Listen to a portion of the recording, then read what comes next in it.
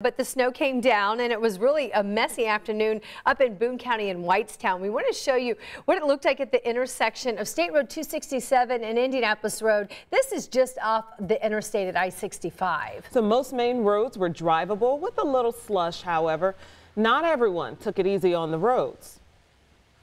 This time it was kind of bad, and we've seen a couple of cars slid off down 267 here, so people kind of need to pay attention to the road conditions and adjust their speeds accordingly. Now we're actually in the process of going ahead and getting some fuel and pulling one of the other workers out of the ditch where he slid off into the ditch. Car sliding off. So the snow did eventually clear around 1 in Boone County.